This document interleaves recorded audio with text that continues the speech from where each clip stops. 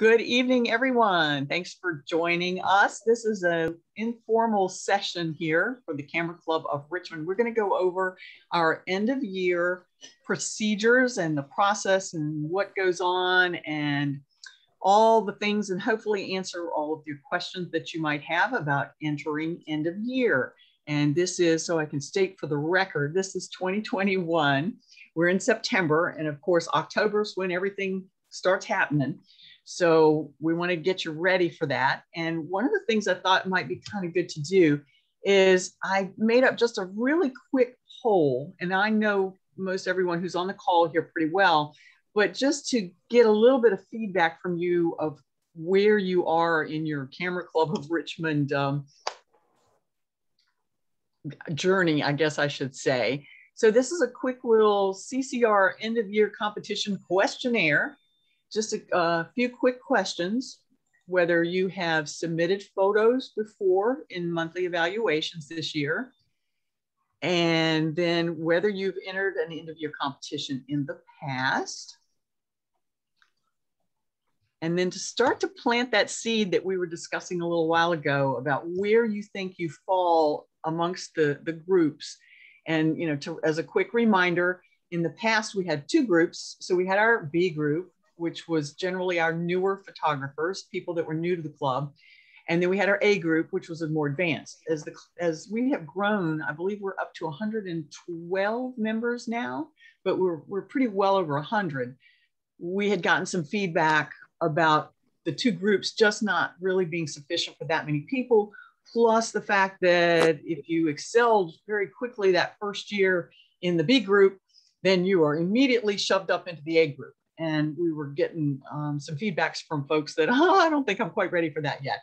So that's why some of the changes that we'll talk a little bit more as we go forward. So thanks everyone for sending in your responses to that poll. And I think we're still learning here. I think if I hit end poll, it should show everyone the results. Give me a thumbs up if you're seeing some kind of a little chart or something on your screen. Okay.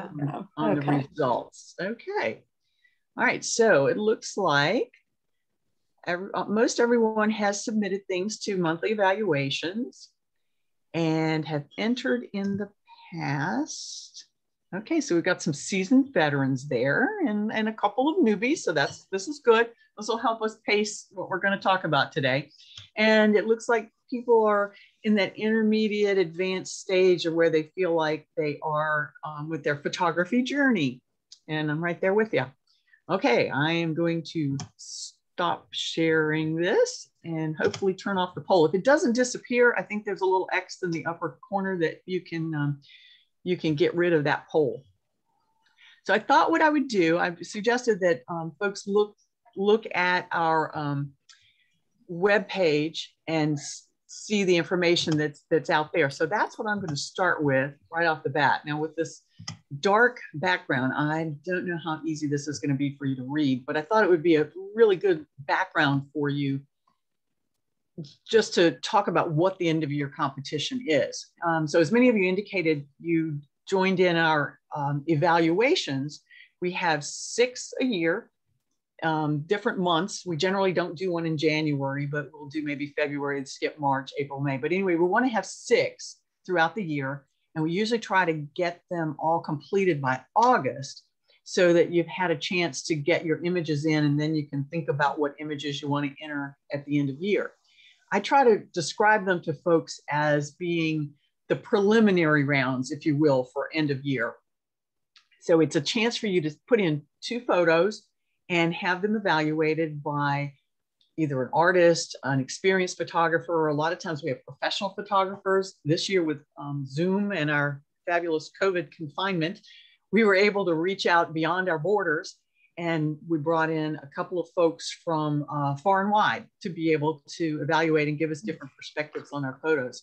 We love our local guys who evaluate for us quite frequently, but it's kind of nice every once in a while to get a different perspective on things. So those 6 evaluations, that gives you 12 images that you've submitted throughout the year and gotten some feedback on. And consequently, there are 12 images that you're able to enter in the end of year competition.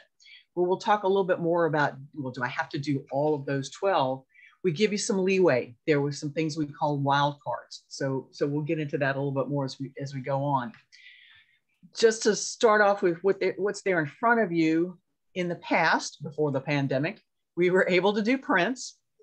But unfortunately, this year, with trying to bring judges to Richmond, et cetera, and just the physicalness of being together in a room, confined, the board decided that we just stick with digital again for one more year and keep our fingers crossed that maybe next year we'll be able to do prints. So we are just doing digital. Important dates. The deadline for submitting those will be October 16th by midnight, because Michael turns into a pumpkin after midnight. They're going to our digital director, who, bless him, he is here on the call tonight. So Michael Orr is our digital director. So when you send those images in, it'll be going to digital.ccrba@gmail.com. And Michael is the lucky recipient of those hundreds and hundreds of emails and photos. So he makes sense out of all that for us. And the time frame between October 16th, when they're due, and when the judging event will take place, which is November the 13th. And that is a digital judging that we will do. We kind of invented this thing last year because we had to, with everything being digital and judges being, I think they're in Maryland. I think we've got some judges this year coming from Maryland or Connecticut. I'm not sure. Delaware. Okay. Delaware, somewhere up in the Delmarva area up there.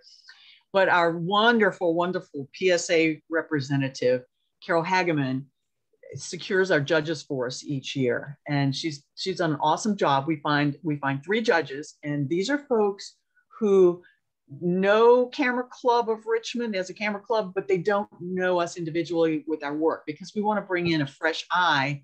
In other words, someone who hasn't seen those evaluations or evaluated those photos throughout the year. So we bring 3 new people in, and they do this judging event virtually on November 13th. It's really pretty cool. We do it over Zoom, and Michael put together these fabulous spreadsheets that we use, Google Sheets, and we have the judges go through, they look at each picture one by one, category by category, and each judge will assign a number score to those photos. So they can go anywhere from 3, which is the low end of the scale, all the way up to 9. And so if you could do that quick math, your lowest possible score would be a 9, 3 times 3 judges, or a 27, 3 times 9. So 3 times 9 is 27 for the top end of that scoring range. And the judges assign those numbers, and then as they fall out, that's how we assign first, second, third, honorable mentions, et cetera, et cetera. So we'll get a little bit more of that lately, but that's when that will all take place, on November the 13th. So it's really, really important to get those images in. And as Michael says, the sooner the better. And I believe he already has some submissions from several folks. Over 100. Okay, that's awesome. All and right. There were some that had some issues. And so because they submitted them really early, I was able to work with the people, and everybody's so far, with the exception of some that just arrived, they're all in. So yeah, submit early. And if you have any kind of issues with it, we can definitely work it out that way.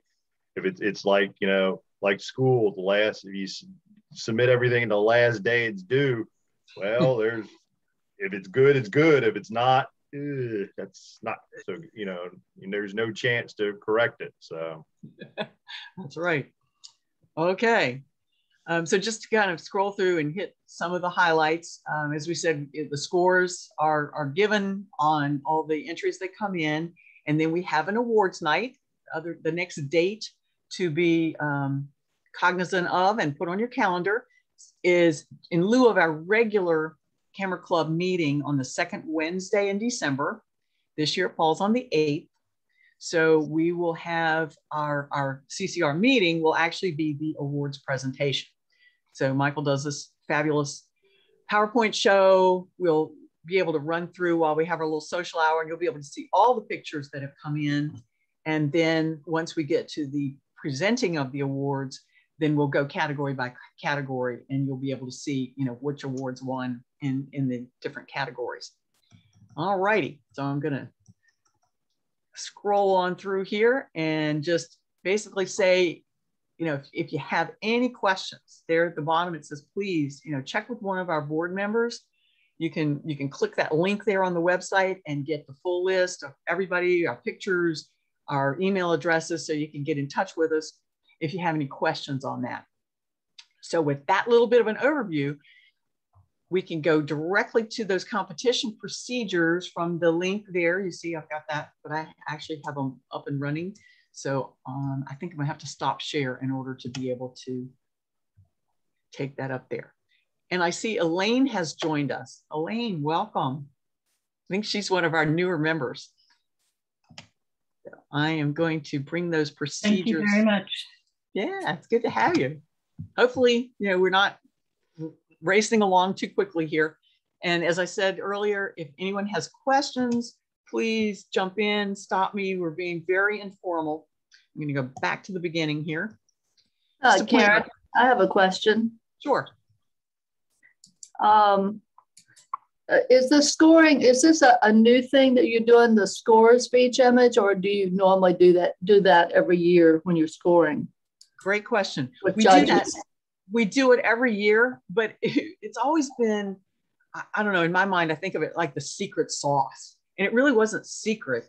It's just that it never had been communicated before. And as the board was talking through all of this stuff, I sort of brought it up and said, you know, people might not really realize what's going on behind the scenes.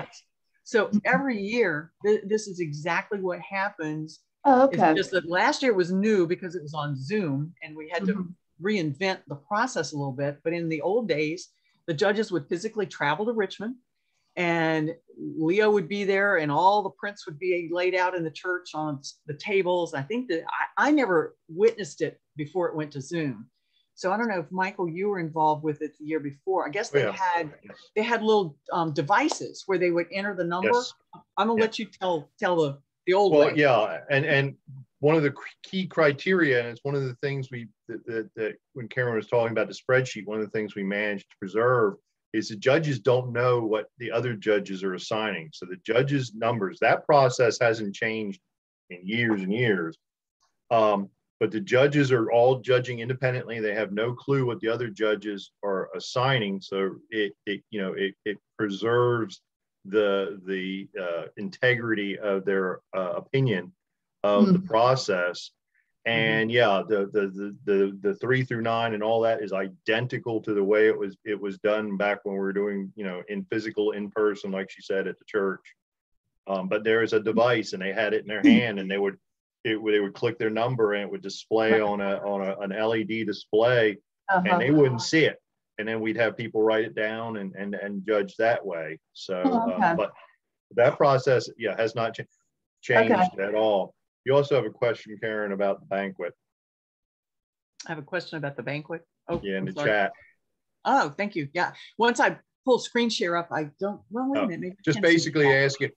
I think the plan is. The question was, are we going to have the banquet this year? And we were kind of keeping our options open as much as possible, but given the fact that University of Richmond, the last I heard, still had not opened up their facilities, which is where we normally do it. And given the Delta spread and all that, I think technically we are still considering it as possibility, but I think from a practical point of view, it's very unlikely to occur. Right. I think Doug Turner is an alum of the University of Richmond, hence the reason we were able to do it there 2 years ago. He got us a pretty good deal on that. And Doug's been having his ear to the ground. We've been talking about this since probably March to see, you know, if, like Mike said, they were going to open things up and be able to do it. So, you know, we're still holding out, but I think, you know, hey, it's almost October, and you know, it'd be really tough to try and pull it together again. So unfortunately, it looks like no banquet again this year. Who would have thunk it? You know, way back in March of 2020, yeah, that we'd we sort of figured, okay, well, 1 year of this, but holy moly, here we are. Mhm. Anyway, any other questions since we're kind of in between here? Okay, the procedure is the online one is a PDF file with some nifty little things that I figured out how to do here. So I'm going to jump around a little bit because I can, and rather than run through it bit by bit, let's see if I can find my scroll bar. There we go.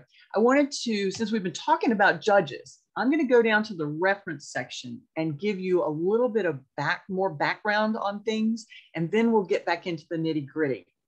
And as I mentioned before, if you came in with just one question or two or three and we answer those questions, don't feel like you need to hang around. You will not hurt our feelings a bit if you say, oh, I'm good to go, and you drop off the call. So, that's fine. I don't want to waste anybody's time, but I'm going to try and run through it where it makes sense, at least in my brain. So from a judge's point of view, so we got all these judges, and they're given numbers. Well, what are they looking for? So hopefully this will help you as you go through and say, what pictures do I want to submit this year? So number one, they're looking for what we call that wow factor, the overall impression or impact that picture makes. And I've seen it in person. I was actually privileged to go and watch a VPPA judging several years ago. And people were allowed to sit around the perimeter of the room. And I remember there were a couple of times when something would pop up on the screen. We weren't supposed to be making any noise, but you would hear people go, wow.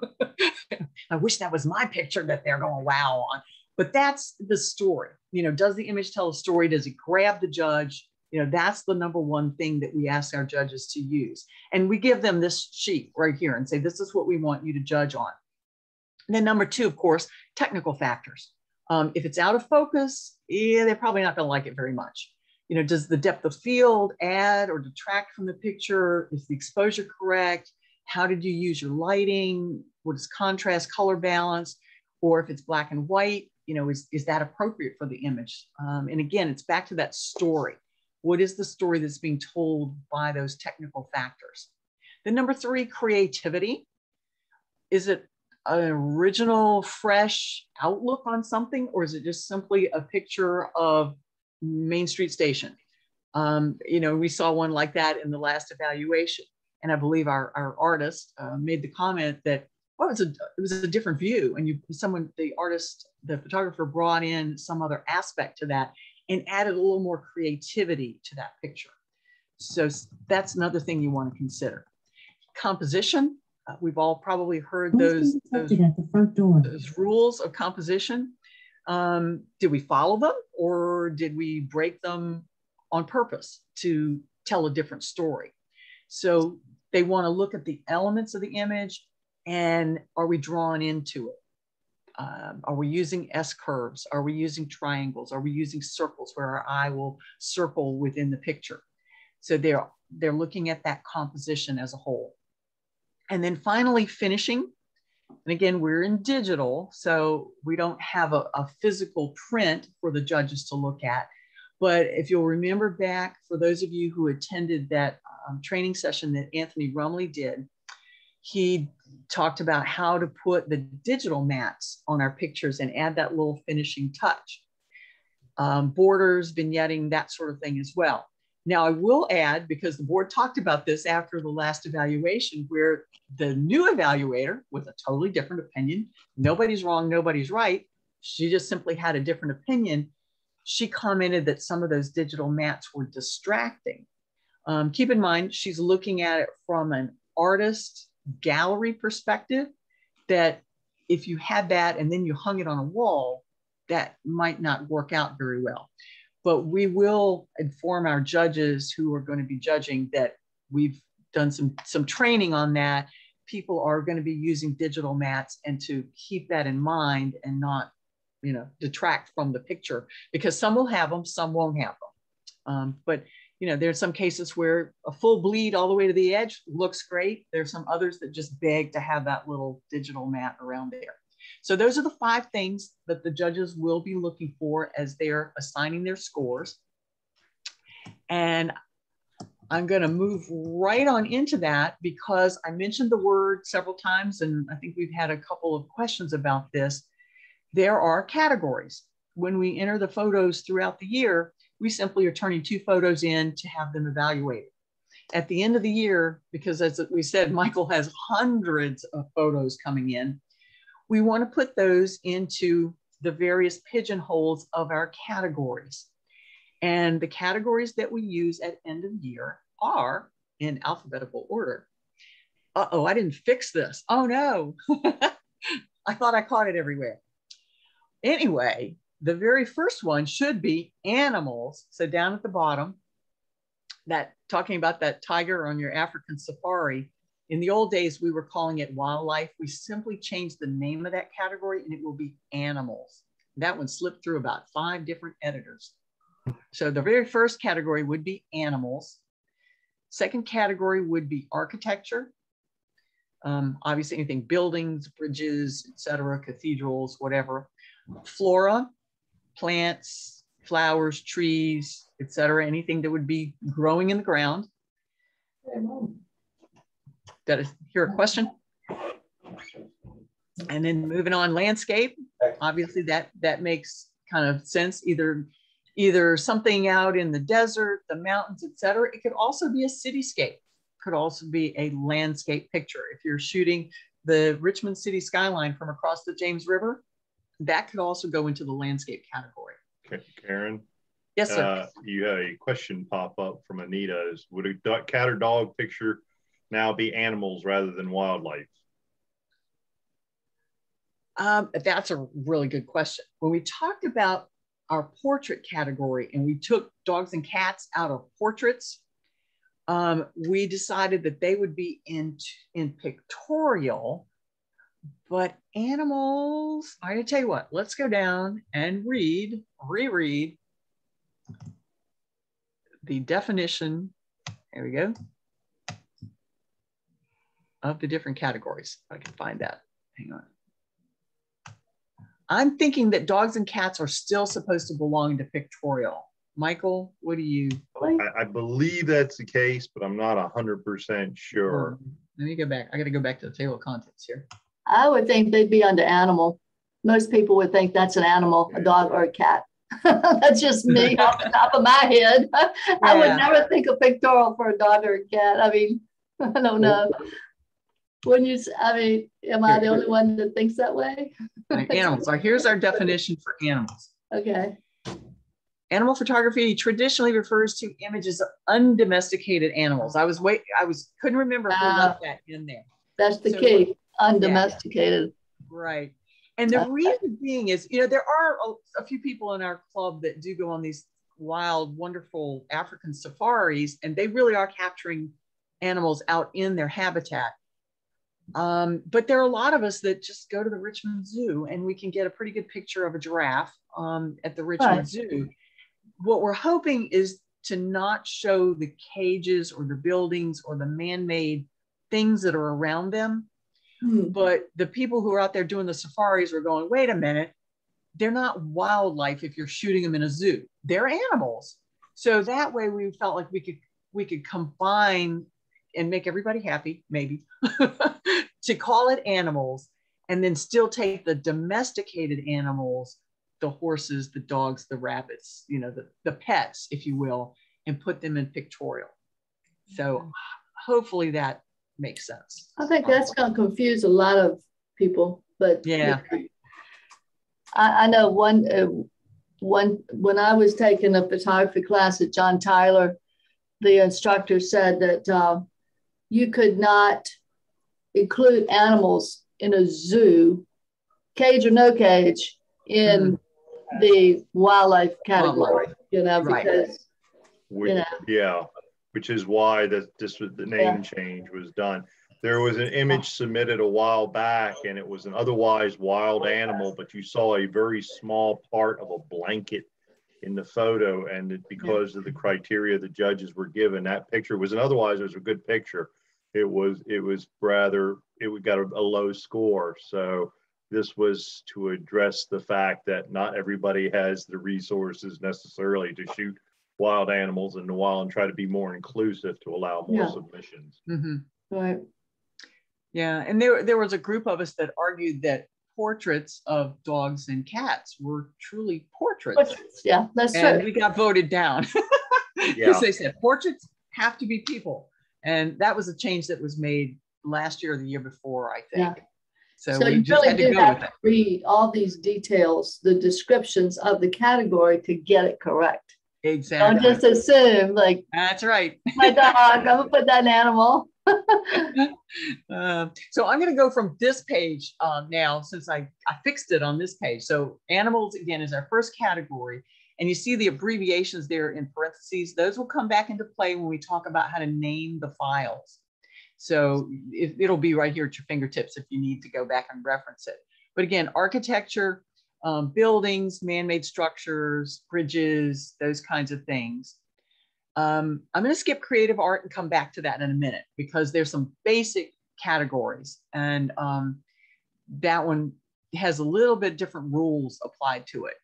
Flora, again, plant life, trees, flowers, bushes, shrubs, etc.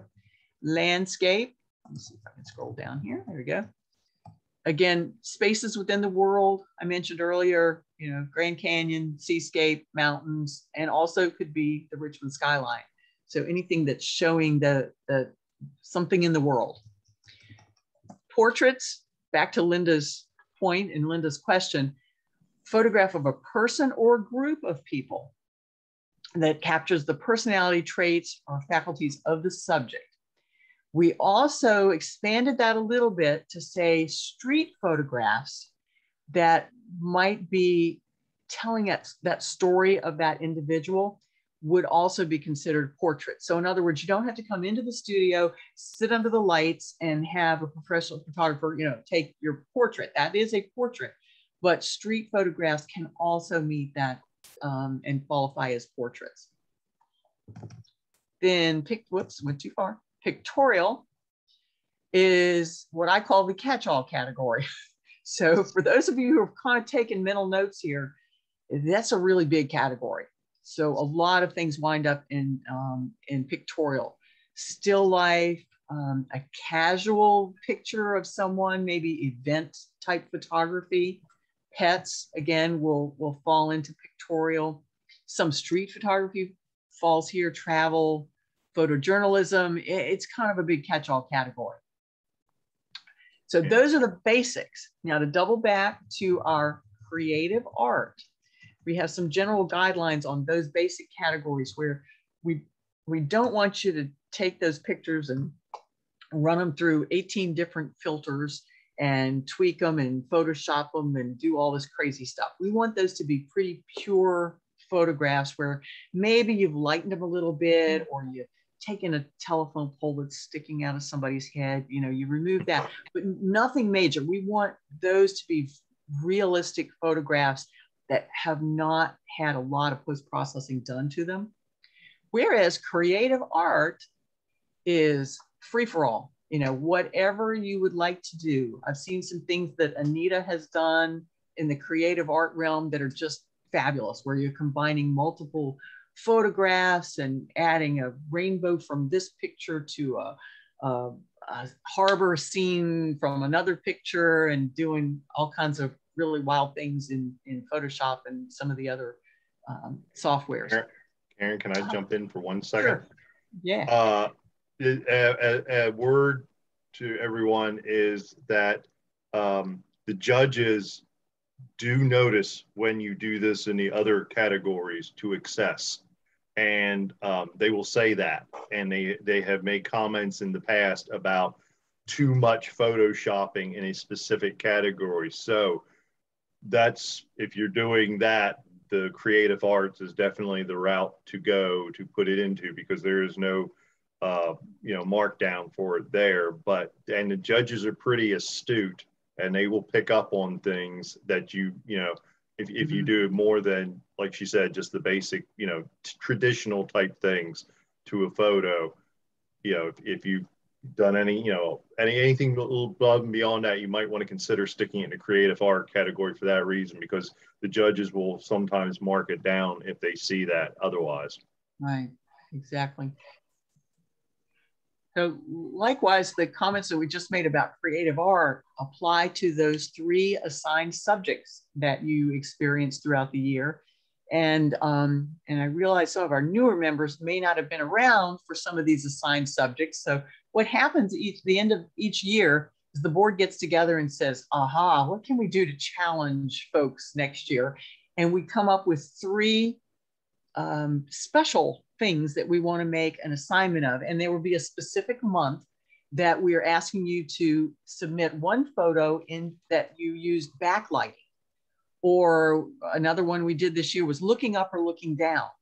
And we had people that, were up on a ladder or in a skyscraper and taking pictures of the ground, or they were on the ground shooting hot air balloons up in the air.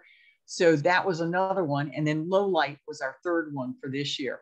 We've done some pretty creative stuff in the past, and the board can get real creative with some of those ideas. But they're announced ahead of time, what month it is and 1 photo that you're invited to put into that special category. And they're special because you can do anything you want to with them. And we've seen some really creative things. So no holds barred on the assigned subject category. You can do combining of multiple images, you can change colors, you can do whatever you want, just like in the creative art category. So those are the special ones. And within each of those, we also, assigned subjects, we don't differentiate black and white and color, but in the other ones, we'll do all the black and whites, pictorials, portraits, etc. And then we do the colors, pictorial, portrait, landscape. So we do separate by the type of photo, whether it's a black and white or a color photo. So as you're looking at your photos and trying to figure out where they belong, this will be a really good guide for you to follow to try and figure out where they need to go. If you still have questions, and I've done this several times for folks, and I'm by no means an expert, but I can give you an opinion, and you can feel free to check for other board members, but people have actually sent me images and said, what do you think? It was a butterfly on a flower. Is it animal or is it floral? And, and I'll give them my best advice and say, why don't you ask 2 or 3 other people and see what they think. So I'm perfectly willing to do that. I know Michael has done it. Some of our other folks that are even more seasoned photographers would probably be happy to help you try to decide where your things should fall into those categories. All right. I have a question. On the assigned subjects, if you did not enter one that month, can you still enter one as that assigned subject? No. Yeah, that's a great question. Unfortunately, no. Let me see if I can go down here to our questions and answers at the very end. There. I'm sorry if I'm making you dizzy. All right, here we go. The rules relating to assigned subjects. They have to be submitted into the image evaluation for that subject. And you may not enter a wild card in. So if you missed out on the backlighting, you can't throw one of your wild cards. We'll get into that a little bit later, into that assigned subject category. What we did have a question come up just the other day, and we all went, if you entered something into thinking it was going to be assigned subject, like it was backlighting, and after the judge talked about it and you looked at it, you thought about it, it was like, I want to put that into another category. Maybe I want to put it into architecture. That is allowed. We kind of went through with our lawyer hats on and said, okay, this rule says that and that rule says that. And there's nothing that says you can't do that. So if you intended to be an assigned subject and then you change your mind, you can submit it. It would be a standard image, which means it went through the evaluation as opposed to a wildcard. Now, since we talked about wildcards here, might as well go ahead and cover those. So what is a wildcard? A wildcard, you're allowed 5. So again, we said you put 12 images in through the evaluations throughout the year. Yeah. And you are allowed to enter 12 in the end of year competition. But suppose the judge just really romped on one of your images, and when it went up on the big screen, you said, oh, why did I put that in? I don't like that image. I don't want to submit that image. You can kick that one out and submit and substitute a wildcard for up to 5 of your images. So in other words, you could have 7 standard images and 5 wildcards. You could have 8 and 4, 11 and 1, however you want to do that. And if you're brand new to the club, you could still enter the end of year competition, even if you haven't attended any evaluations, and you've got those 5 wildcards that you could put into the end of year competition. And I think last year or year before, we did have a couple of new members that came in late in the year, and that's what they did. They just put in their 5 wildcards and, took their chances on earning some awards and some points on those images. So that makes sense? Any other questions on wildcards and standards? And okay. And I did mention, I see the color and black and white item is there also. So yeah, there is, there are those 2 segregations on color and black and white. So if you had 2 really great pictures of the Grand Canyon and one was color and maybe this was looking the other direction, you could enter that one in the black and white area, into that black and white segment. Karen, yes, jumped in on something too. Black and white also to the judges, it can be sepia, it can be black and white, it can be any monotone. What they will and have done in the past is if it looks mostly black and white, but there is a certain element of color in it, they will mark it down badly. So black and white, like I said, the sepia tone or anything like that, or what's a cyana tone, those are acceptable, but the judges will mark down for any color element in a otherwise black and white photo. So it's perfectly acceptable to take it and put it in a color category if it's mostly black and white and you have, a highlighted red or something, or even faint colors. But I have seen them mark it down badly. So don't assume that because it's mostly black and white, it can go into black and white. It has to be completely black and white. Right. And they can get really persnickety, we found out too. Yes, they can. And we have no say in how they judge. Yeah, we're just sort of along for the ride once the judges take over. So I do have a question. Yes. With the judging, do we find out how they scored each picture, our own picture? Well, that's a really good question. Or do we just say, we submitted it and it won or didn't win, and we don't know what happened? Michael, you want to take that one? Yeah. Historically, that has been the case. The board has been talking about trying to arrange for some kind of feedback mechanism so that people actually can see how the judges have,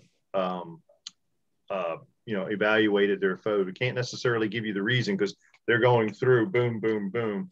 But yeah, there's some technical challenges with doing that. But yes, that has certainly been discussed. Mm-hmm. Yeah, that would make it a learning experience, I believe. Yeah, exactly. That's the main reason why we're looking at it. Right. Yeah, and that coming from my background, the first job that I held on the board was education director, and I was pushing hard. I said, it's feedback. It's just like you take a test in your class. Did I get an A? Did I get a B? Did I get a C? How much did I learn? How much more do I need to learn, etc. And it's a mound of data and to try and sort through it all. But it's definitely something that there's a contingent of us that are pushing toward. Can we get those numbers? Can we get that real feedback? Of course, you win first place, you know where you stand. But unfortunately, that's only a few and far between on those first place ribbons. But anyway, or certificates, I should say, not ribbons. So Karen, I have a suggestion. Maybe the club should consider joining the IPC image competition website group that allows participants to enter their images into that system, and you watch the judges score. You see the numbers that each one gives your image, so you know exactly where you stood in the judging process.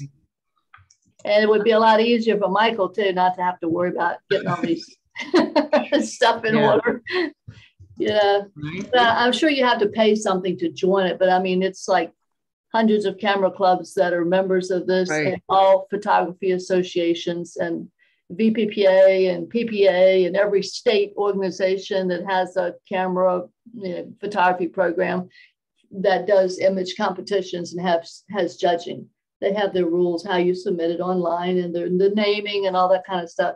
So you actually can see your score because it's recorded automatically when the judges are looking at these images on the computer and they hit the button or whatever, and the score comes up. So you know what you received. Yeah, I think someone approached us with that at the beginning of the pandemic, and we thought about it. So we have kicked it around, but I wrote that down so we can. I don't know what it costs, but I'm a member of it. I mean, I have to pay. Well, it's free to see some of it, but I have access to 50,000 images across the country that use this program, and I can go and watch any image competition in any state. You have the dates when all these things are going to show up, so I can actually watch them myself and see the critiques. And sometimes they do discuss an image when they disagree and try to convince the lower score to bring their score up.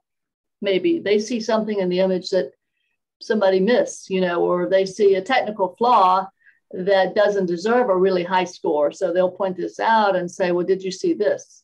And sometimes they'll raise the score or they'll lower their score depending on the debate. So that's kind of interesting. And that's how you learn too, when you watch this stuff.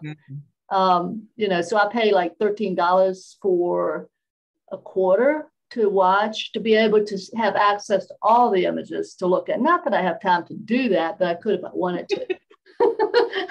I'd be on the computer all day looking at that stuff, But it is interesting when it's your own club doing the evaluation, having your work evaluated. Yeah, great idea. We may look into that next year. You're right. I remember there was a cost. I don't remember exactly. Yeah, I don't know what it would be for an organization. I have no idea, but for a person just to watch it, it's free if you have images in the program, to submit something, but to have access to all of the images, you have to pay something. Cool. All right. Sounds like it would satisfy my inner nerdiness. Yeah, and you can see all the images that were submitted for the competition. You don't see their name on the image, but you can see the people in your club, that have submitted images. So you can see which ones are pets or whatever, ahead of time after they've been submitted. And watch them being judged too. So you see what everybody else's image is scoring as well. So it's kind of interesting. That's good. A learning thing too, Okay. So all right, we will definitely take that under advisement for next year. Sounds like a good plan. Just so I pointed out in case you didn't know about it, hadn't heard about it, Okay, thank you. All right, well, let's go back to the beginning here. And now that we've gotten a little bit of background of what's going on, for those of you who've been around before, let's talk about some of the changes that are happening this year. And one of the big ones that I think has been a little bit disconcerting to folks, but really isn't that big a deal. The new group designations. I think I mentioned at the very beginning where we used to have the B group, the folks that were new to the club, not as seasoned photographers, and we had the A group. So it was either A or B. Well, because we've grown, our membership has grown, and people want to be able to make that transition from a lower group to a higher group over a longer period of time. We decided to go with 3 groups. So we now have the novice intermediate group, and we're calling that group N, the advanced group, which is group A, which is probably going to be the same people that were in group A last time, and then the expert group for those who frequent winners of the competition, they sell their photographs or, whatever. The beauty of all of this is that we're allowing everyone to self-select where they want to be this year. So for right now, there's not a whole lot of difference. If you want to stay in the A group, then stay in the A group. If you got pushed up to the A group before you thought you were ready, hey, it's okay to go back to novice intermediate. In fact, I've talked to quite a few people that have said, I really don't think I'm ready. And we said, that's okay. If you want to be in the novice intermediate group and hang out there for a little while longer, put an in that naming convention when you create your file name. So no shaming, no issues with that, just where you think you belong. Then next year, we will start to look at the numbers and figure out if people really do need to move one way or the other. So that's where we come into the, we'll talk a little bit more about how we're assigning. If you're winning first, second, and third places, then we're going to start to assign credits to you and accumulate those credits. And we've got a better gauge, as opposed to, oh, well, you've been here in the B group and you won 8 different awards. Oh, next year you're an A. And that's kind of how it worked in the past. So we're going to work with you a little bit more on moving you up. So again, that's simply your choice. If you, again, want to talk to one of the board members where you think I belong, we'll be glad to talk that over with you. One other slight change that we're making: in the past, when we gave those awards at the end of the year, for some crazy reason, they decided that if only a certain number of awards came in a category, black and white architecture, if we got only 5 submissions in that category, we were only going to give first place. So what we're doing now, instead of awarding based on quantity, we want to shift this to a quality overview of things. So what we'll be doing is assigning a minimum total score for the different groups. So if you're an expert, you've got to earn a few more points from those judges in order to get a first, second, third place award. If you're in the advanced, that number might be a little bit lower. And if you're a novice intermediate, you don't have quite as high a number to achieve. We don't quite know what the secret sauce is in that whole thing. So that's where the team, the end of year team, is going to take the data and figure out where those breakpoints will fall. And again, we're learning as we go here, and trying to do our best to reward those merited images. And it's kind of following along the same lines. I know Linda is part of VPPA and PPA, and I think they're doing a similar thing with rewarding merited images. So if, for instance, we get 12 images that come into black and white architecture, and all 12 of those score 26 points, we're going to have a first, second, and third, and then everybody else will have honorable mentions. So you're going to get some kind of an award because they were really great photos. In the past, we might have only given first and second, and everybody else was, down, you don't know what's going on. So that was a bit of our motivation to make those changes as a board. So let me pause here, because I bet you there's some questions. Oh, okay. That's very cool. I'll throw in a question.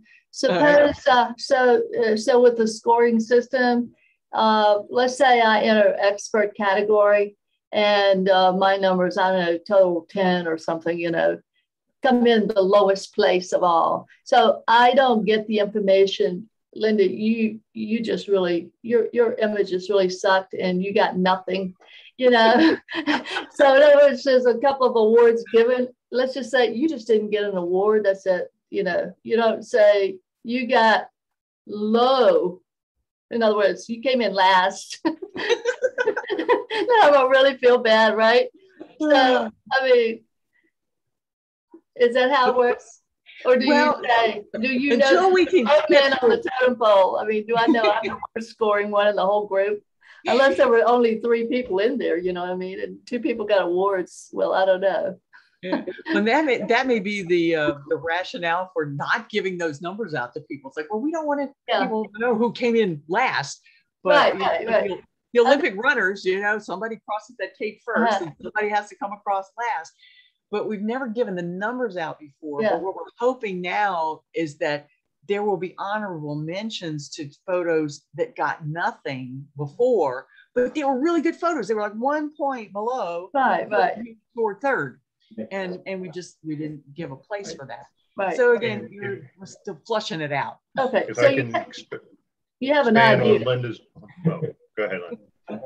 Well, you have an idea that if you didn't score high enough to get an honorable mention, you scored less than whatever it is to get an honorable mention, I guess. Yeah, and that'll vary based on the group you're in. Right. I think one of the things, the criteria that was used in the past was it was very arbitrarily assigned that there'd be, you know, first, second, third, and then a specific number of honorable mentions, like Karen was alluding to. And it was, you know, sort of, in my opinion, it was always a square peg being hammered into a round hole in that regard, especially in categories like wildlife, or what used to be wildlife, and pictorial, where you tend to have a lot of entries. Like Karen said, there was a lot of good photos that just weren't getting any kind of recognition at all. So that's one of the main points of that change is, yes, if it's a good photo, it should be recognized as a good photo. It doesn't matter how many photos it was competing against. Judge the photo, not the group, you know, the photo within the group. And so that's where it is.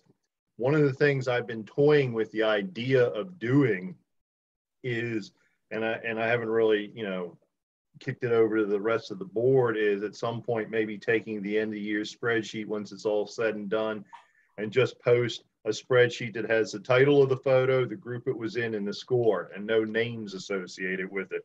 And people will know their own submissions titles, and that way, you know, if somebody got a 9 on every single image they got submitted, that, you know, nobody else necessarily knows that. But it's an idea I've been kicking around. Yeah. But, Yeah. So that would give some feedback. Yeah. So we don't really know what the minimum, do we have a minimum number of points you have to score to get, say, an honorable mention or whatever? Do we have that information, or just kind of the judges? You all, whoever gives up the certificates knows that, knows the number. There's we don't know the number. Targets that we have set, but then again, we don't know how tough the judges are going to be.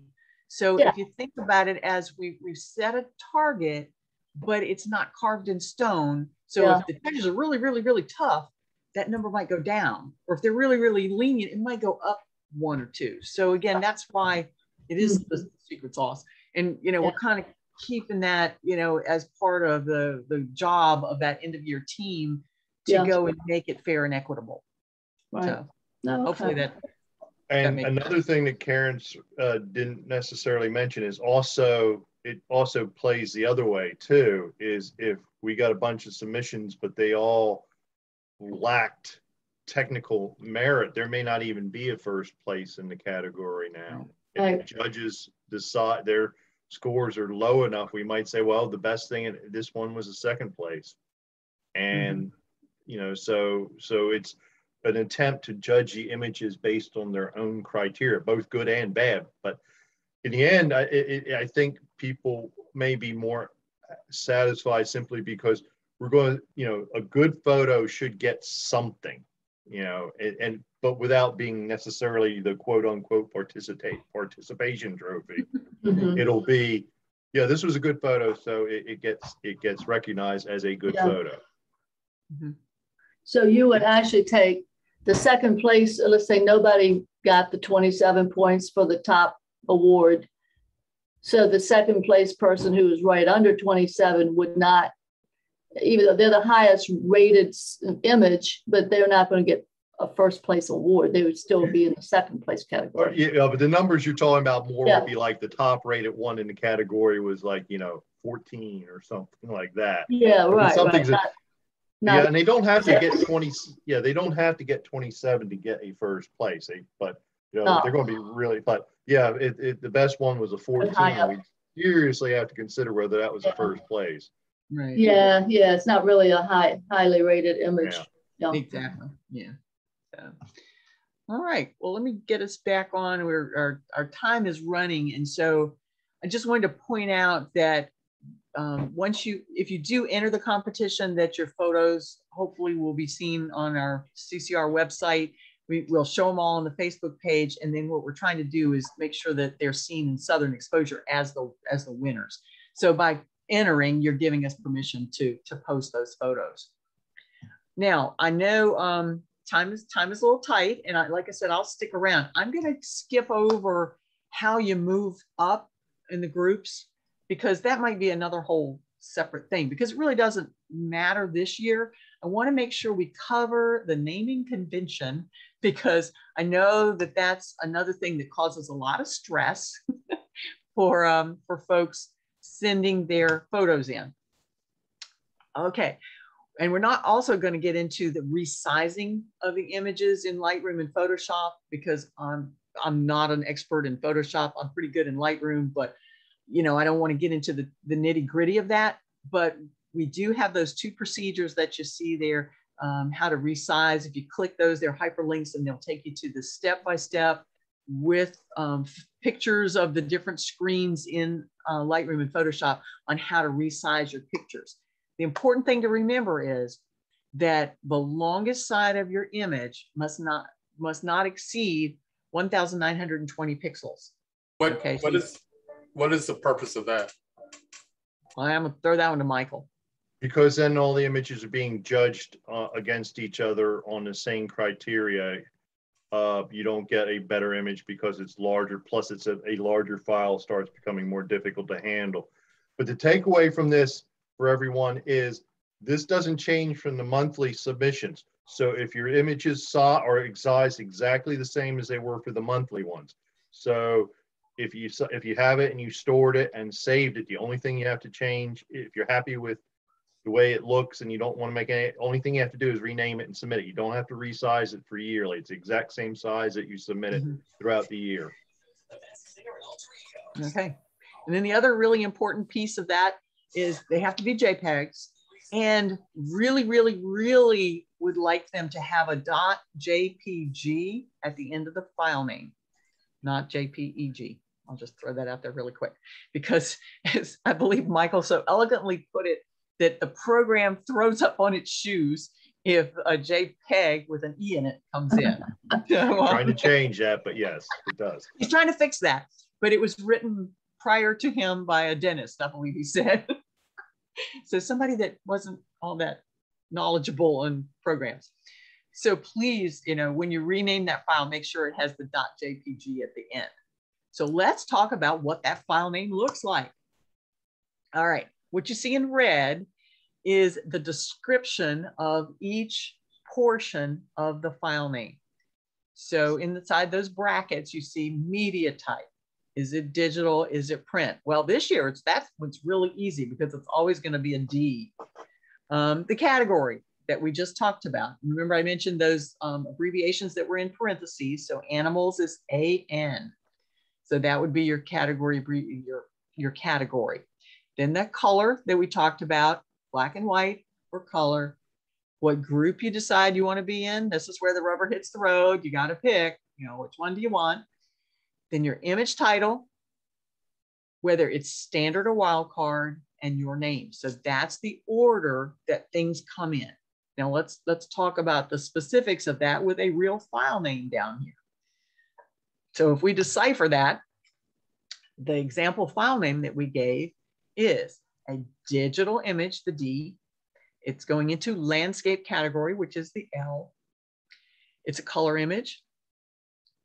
I'm in group A. The title of my image is On a Clear Day. It is a wildcard, WC as opposed to ST for standard. And my name is Karen Davis, and it's .jpg. Now you'll notice that those are underscores. On my PC keyboard, I have to hit the shift key, and there's a dash and an underscore. It's right next to my 0 key on my keyboard. I know you can see me pointing to that right here. So we want to make sure we use underscores, because again, a lot of this is automated for Michael. The program simply takes the attachments to your email when they come into him, and it sorts things into the proper category. So the naming convention is really, really important to try and handle those hundreds of images that are coming in.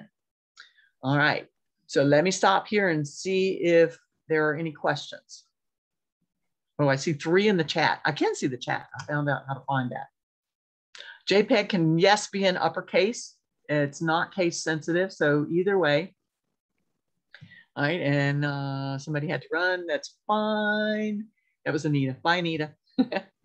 And case doesn't matter. Yeah, Michael already answered that one. Okay, but keep in mind, if you win some big awards and you get the certificate is going to say On a Clear Day, first place, blah, blah, blah. I wish. So you want to make sure that it's in your title the way you want it to show up on your fabulous frameable certificate that you'll get for winning first place. So I would stay away from all caps. It makes me think you're yelling at me, and it just drives me nuts. I twitch when I see all caps. But the .jpeg doesn't matter if it's in caps. Yeah, that doesn't matter. And same with your name. You know, I would use title case for the name. Notice right above that where we talk about that you are using underscores. If there happens to be a dash in your name, like my last name were Taylor Dash Davis, which it isn't, put the dash in. Or if there's a dash in your title, your image is called cross-eyed, and you know there's a dash in the word cross-eyed, please use the dash. That was the main reason we switched a few years ago and went to the underscores, so that the program could more easily differentiate and not get hung up on legitimate dashes, because we had dashes in there anyway. Kind of long story, but yeah, so that's the way you do it. You can do it in Lightroom, you can do it in Photoshop. You could actually go into your file manager in Windows. I don't do Apple, so I don't know how you do it in an Apple. Go find an Apple person. They can explain that one to you. Michael's a PC guy too. So unfortunately, we can only give you the. Yeah, and speaking of that, be very careful with international characters and odd ones, especially if you're using a Mac. Somebody submitted one with a Spanish enye, and it comes from a PC up to Google Drive, back down to a PC, and characters like that sometimes get scrambled. So just be cautious and very careful if you're going to use anything outside of normal, ASCII. But having said that, ampersands are okay, quotes, single quotes, double quotes, dashes, all those are good, but it's got to be something that can be part of a file name. Other than that, it's mostly good. Just don't use an underscore in your name, in your file name. Yeah. Okay. All righty. So this is kind of where the rubber meets the road. We want you to be successful with this. And as Michael said earlier, if you get it in early and his program does throw up on its shoes or, whatever, we can help you with it. He can come back, and he's really great about that, is come back and say, hey, you forgot the media type, or, instead of standard or wildcard, you left that out or whatever. And he, can help you with it. But when we get down to that deadline or past the deadline, we're crunching trying to get all this stuff ready for the judges. So it makes it really hard. So. And also on that same point, because every time you submit a message, I might have the Google account set to send an automated reply. A lot of times people's mail clients will perceive that as spam. And so my automated replies start getting sent to spam or junk mail folders. Look in those when you submit these, because if there's a problem, I'm going to send you a message myself, an email myself. And if your email client or your email host has determined that anything coming from digital.ccrva is spam, it might get to spam. You may not see that. I can't accept your photo for the following reason. So please make a point of looking in your spam or your junk mail or whatever for any reply. If you don't see any replies from me, I won't, other than the automated reply. If everything's good, you won't hear anything from me. No news is good news. I can't respond to, I think it was like 700 and some odd emails last year. So wow. Can't reply to those individually, but I will always send an email if there is a problem. And so please make a point of looking in your junk mail and your spam just in case something is squirrely and your email client, your email host has decided I'm spam. Just check, please, or else you won't hear from me, and then you don't get your image into the competition. Right. Previously submitted photos can be re-edited and processed again correctly. Correct? Absolutely, yes. Especially if the evaluator gave you some helpful hints. I'd crop it here, or I'd lighten this up. Yeah, feel free to tweak those and get them ready for end of year. Exactly. All right, so once your images are all ready to go, this is how they go. You want to address your emails to digital.ccrva@gmail.com. And Michael, does this still hold true? Send them 2 or 3 at a time? Yeah, in fact, somebody was just asking that. Yeah, the more the better. I was just responding to the chat in that. People seem to have success sending about 6 at a time, if you know them. Okay. I don't think anybody's had any trouble with them getting bounced, which also going back to your previous question, Kim, that's another reason to keep the images size down, because that way they're much easier to send through email. If you get too big, you know, they'll start getting bounced. So yeah, please try not to do 1 at a time. I can process those, but that makes a lot more work for me. It's a lot easier for me if they're in a big group in an email, and I can just pull them down, peruse them, route them where they need to go, and it makes the workflow a lot easier. So like I said, try 6. If you have a question, that's, like I said, I've been getting a lot with no problem, 6 photos at a time. Okay. So all right, I'll amend this for next year. But what I mean, there's different email clients and depending on things. So, but yeah, but preferably multiple ones if you can. If it doesn't work for whatever reason, and the only way you can do it is 1 at a time, then send them 1 at a time. You know, I don't want you not to submit them, but it does make it easier on me if you can submit as many as possible in a single email. Okay. All right, that's good. Then once they're all in, we talked about the judging process. The judges will go through their thing and assign scores to them. We've got these humongous spreadsheets that keep all that information. The judges, if there are any ties, the judges resolve those ties. We mentioned about, you know, 1st, 2nd, 3rd place awards, honorable mentions, etc.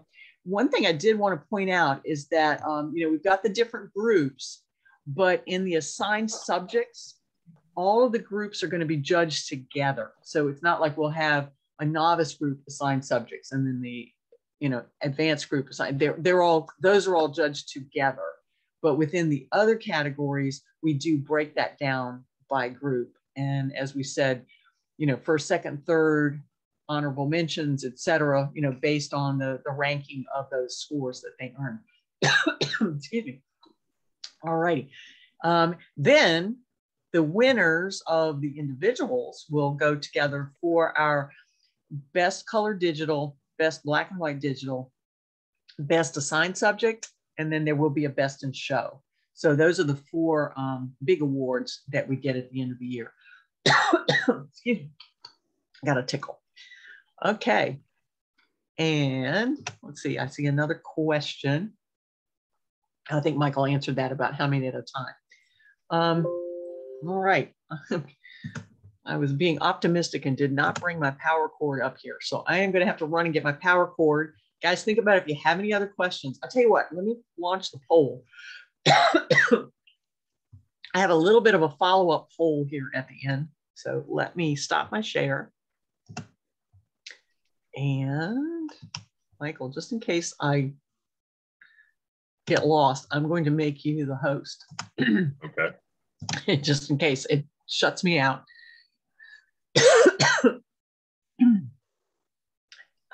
And I'm not finding my poll. Oh no.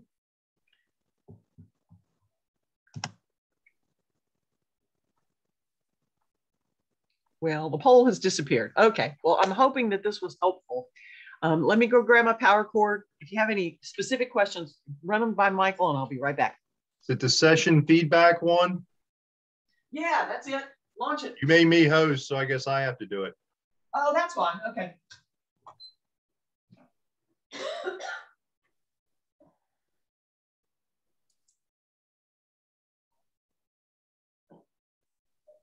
So while we're waiting for Karen, are there any other questions?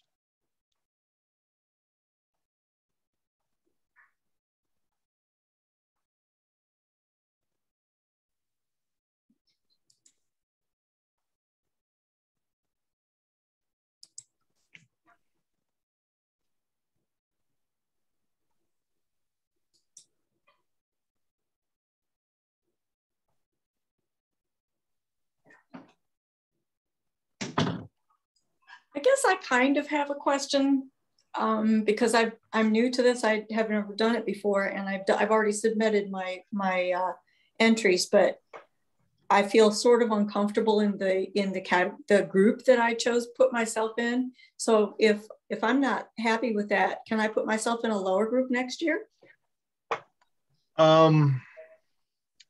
Yes, you would have to ask the board, but yeah, they've made there's allowances been made for that idea that people may, because this is a new year and a lot of things that yeah, there may be some, but yeah, basically just request, tell the board that you were maybe over shot the mark and would like to drop down. So, but yeah, there is a mechanism in place for that. We haven't worked out all the details, but I have a feeling it'll probably be pretty informal. Yeah. So feel free.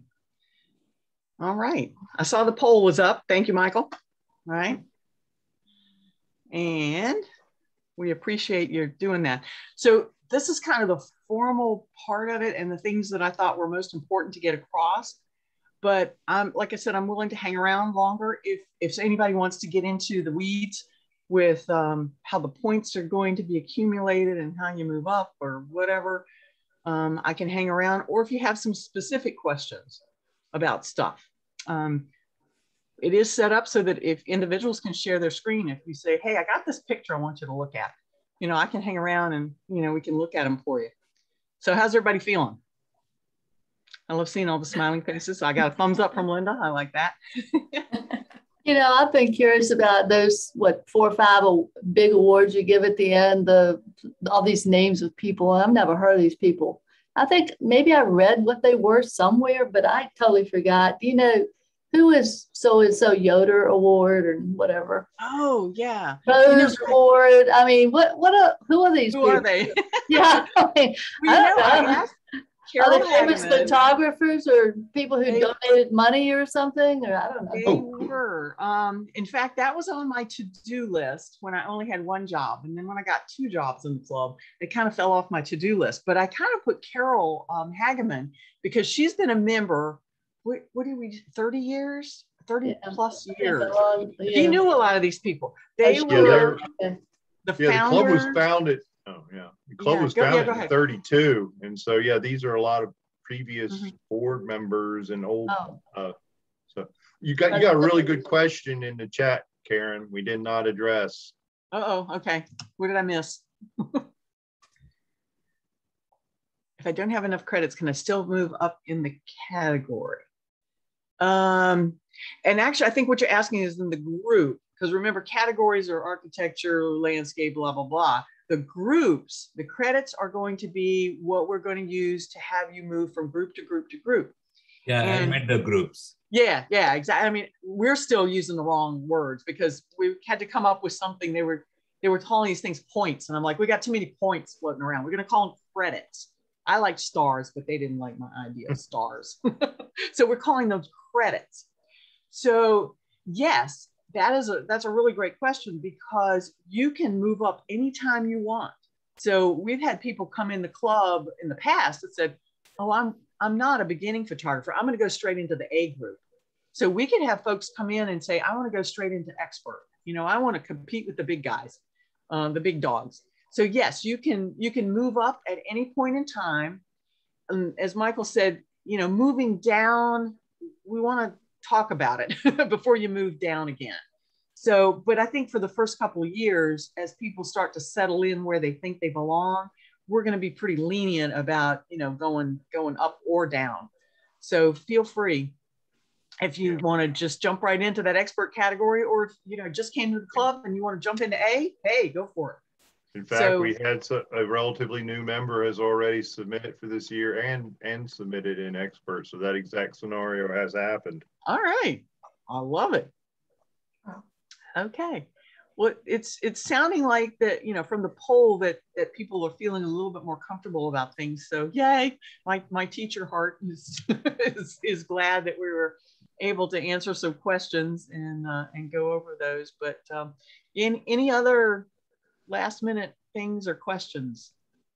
And as we said, you know, our board members, it's right there on the website. If you need to get in touch with any of the board members, the email addresses are all pretty similar.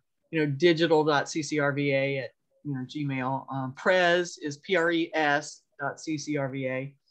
Our print director would be willing to help you. You know, he's kind of twiddling his thumbs out there because there aren't any prints, but you know, Leo has just started a new job, so he may be a little bit harder to get right, you know, in the next few weeks till things settle in. All right. Any other questions, comments? All right, I am going to stop the recording. I think I can do that.